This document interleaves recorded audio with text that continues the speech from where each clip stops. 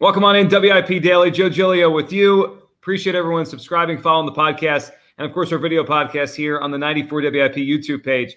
Tucker Bagley, of course, with me, going to jump on in a few minutes to give his thoughts on something that's been brewing for a while with the Phillies. And I think at first we all just naturally said, it's not a big deal, give it time.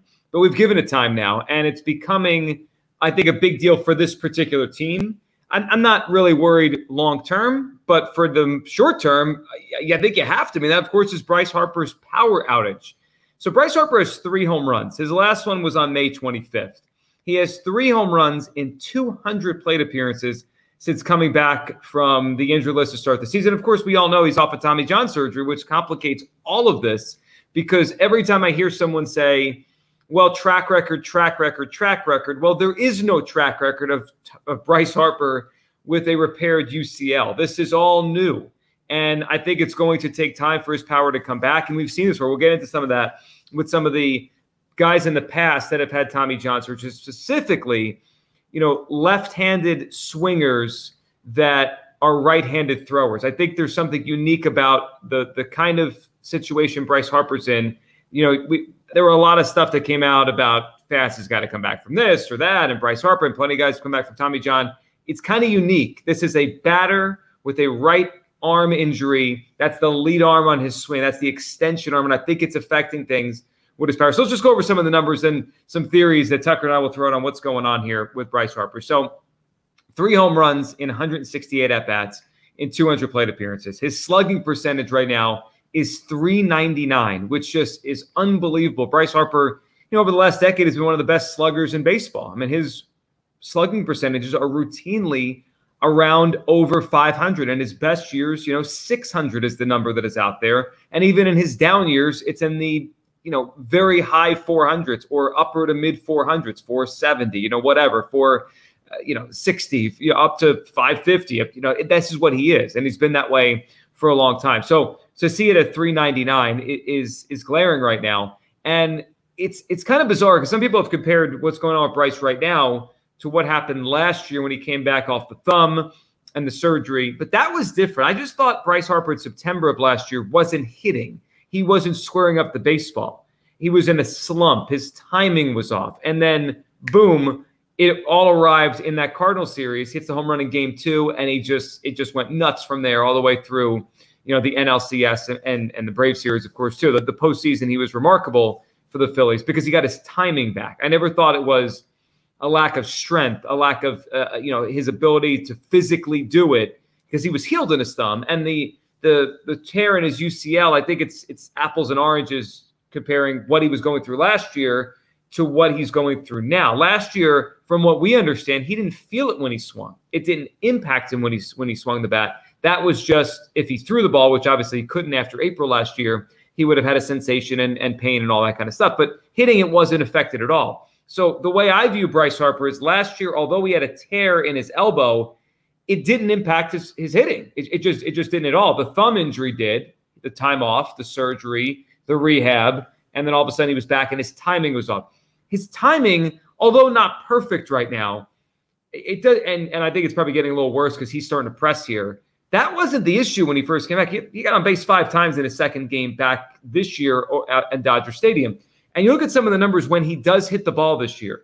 His average exit velocity is 78th percentile. His max exit velocity, look at his StatCast page, is in the 90th percentile. He's middle of the pack hard hit percentage, but all his numbers, his barrel percentage, he's hitting the ball on the sweet spot.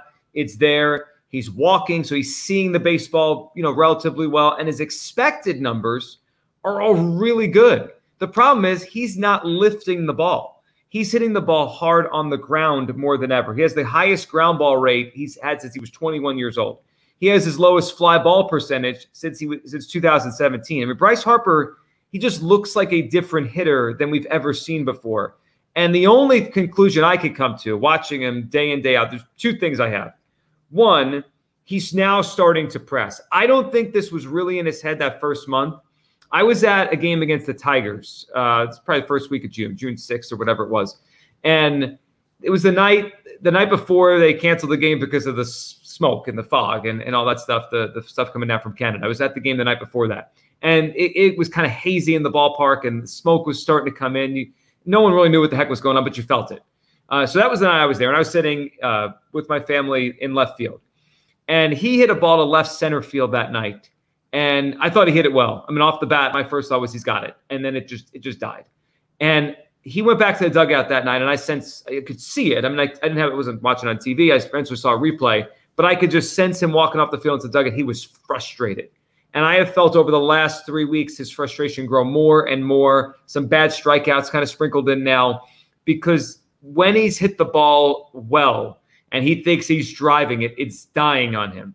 And I think it's impacting him. You know, in the first month of his season, it was like, he's not hitting for much power, but he's still hitting. It'll come.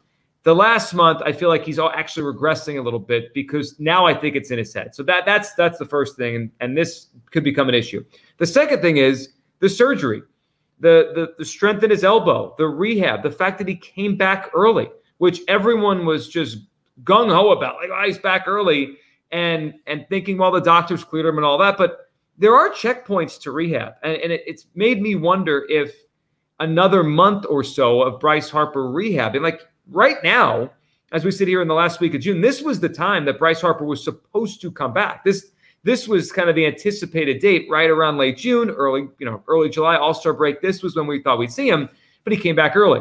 And I wonder now if some of that extra time that he spent back on the field, if he had spent it in with rehab and just strengthening the muscles around his repaired UCL, would it be different? I don't know. I mean, none of us have the answer to this. I'm just wondering now, because we've watched him for the better part of a month and a half. We've watched him for 200 plate appearances. And although there's some impact, I mean, anytime you have any player getting on base 39% of the time, the way Bryce is, he's not hurting the team with that, because whoever was in his place wasn't getting on base that much. So there's some obviously positive benefit to having Bryce Harper. And until recently was still hitting around 300. So he hasn't been bad. It's just not the Bryce Harper we expect, the Bryce Harper that we all know, the Bryce Harper he expects, and obviously the Bryce Harper the Phillies are counting on as a middle-of-the-order bat. Now, if he was hitting leadoff, maybe we're not as concerned about all this, but that's not who he is and what this team needs him to be. He's the cleanup hitter. Now, the other thing, and we'll bring on Tucker in a couple minutes to give his thoughts on this, because I know he was kind of looking up some of these numbers last week with some of these other guys. Bryce Harper off of Tommy John. He's not the first hitter. He won't be the last. It's obviously more of a story when pitchers get this. Do they get their velocity back, their command back? It takes some time. But if you look at some other guys that have had this surgery, hitters, there often is a year lag on their power. It just doesn't come back right away. And the biggest example I can give, and the one I think will hit everyone the most, because now look at what he is Shohei Ohtani. Now, again, that was a little bit more complicated because he's a hitter and a pitcher. But he had the surgery, 2019. And you look at that first year back, I think like 18 home runs, somewhere less than 20 home runs. First year back from Tommy John surgery. And now you look at the last few years as he's really progressed. So I think he had the surgery after 18 into 19, came back, full 19 season. I think he came back around May, early June. And then the 20 season was all weird because of the pandemic and only 60 games. But you look at Shohei Ohtani, 21, 22, and now 23. He's been, other than Aaron Judge, the best power hitter in baseball. And he's obviously the best player in all of baseball altogether. So that power that was always obviously there with Shohei Ohtani and is now back, it disappeared for the better part of, a little over a full season if you combine when he came back in 19 through whatever that was in 20, the 60-game season. It really disappeared. Over the course of a full season, didn't hit many home runs. And certainly not at the level of the home run hitter we know he is now. He's a guy that can hit 40-plus home runs. He's leading baseball now with 26. I mean, he might be a 50 home run guy again this year. He's a great player. And Bryce Harper and Ohtani's power, I think, is comparable. Harper's power is unbelievable, and it wasn't there for Ohtani. Same thing happened to a guy like Matt Wieters, catcher for the Orioles back in the day. Didi Gregorius. I mean, left-handed hitters, right-handed throwers, lead extension arm. I think there's something to it. I think it's probably a subconscious thing where maybe they don't feel like they can really let it fly.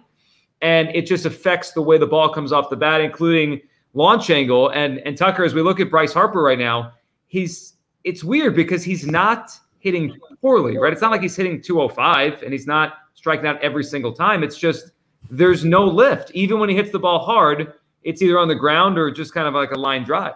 Yeah, and if you're Bryce Harper, I wonder if that's almost more frustrating, right? It'd be one thing if he wasn't hitting the ball hard, if his advanced metrics weren't around what his career average is, and he could point to, well, the elbow isn't back, my strength isn't there, I need to fix something mechanically.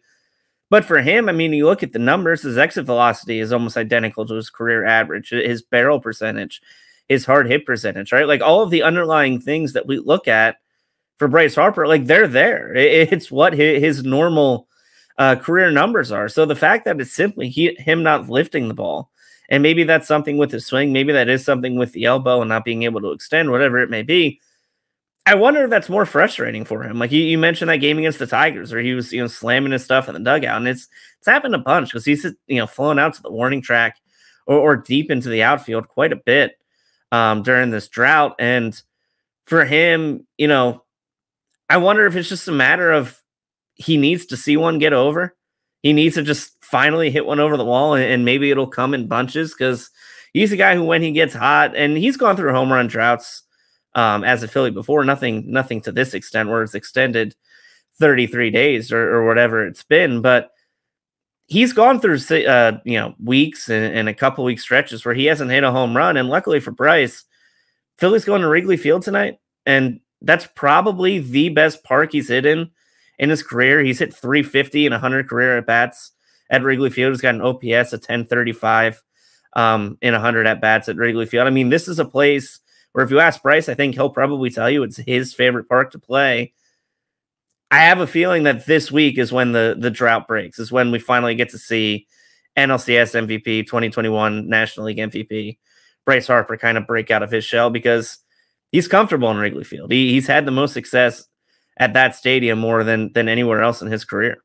I hope you're right. Well, and it has been. I remember the one series he was there early in his career when he was with the Nats, and he was either coming off an MVP or it was one of the MVP years with the Nationals. And Joe Madden, who was managing the Cubs then at that point, walked him like 5 times at a game. Like he just wouldn't face him there in Wrigley because he killed it.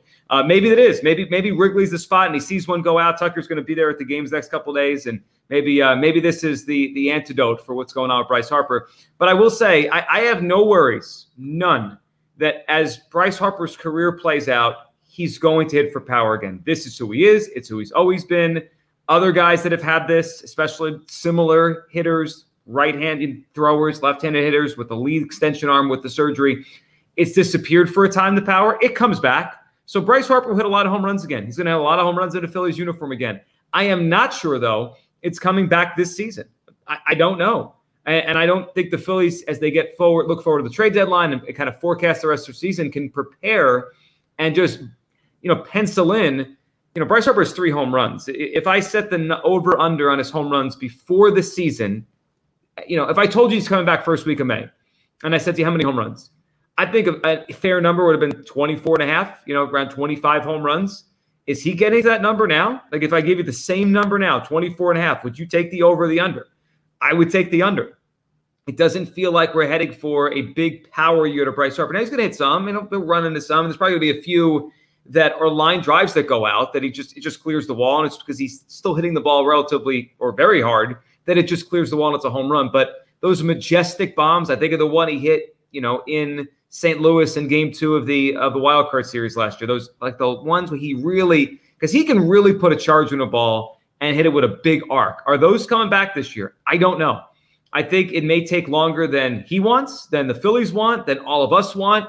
And we just have to be patient on Bryce Harper because he came back early and he's not the first. He won't be the last to go through this. I just hope as we go through it, he doesn't continue to get frustrated and take away from what he is still doing well, which is hit the ball hard, which is take his walks, which is get on base. But he can still be an asset. And then when the power comes, he becomes Superman again, which is what we've known him to be. And we saw in the playoffs last year. Perhaps it's Wrigley. Perhaps it's around the All-Star break. Maybe it's August. Maybe it's next year. I don't know when that real power is coming back for Bryce Harper, but it's impossible not to notice a guy who's been one of the great power hitters in the sport for a decade doesn't hit home runs or hasn't hit home runs mostly over the course of the season since he's come back. It is something to keep an eye on for the Phillies, especially a guy who launches the way we see Bryce Harper launch. Appreciate everyone listening. Hopefully Bryce gets hot here as the Phillies head to Wrigley Field for a series. Back tomorrow, another WIP Daily. Thank you for listening, subscribing, and of course, following our video podcast on the 94 WIP YouTube page. Thanks for listening.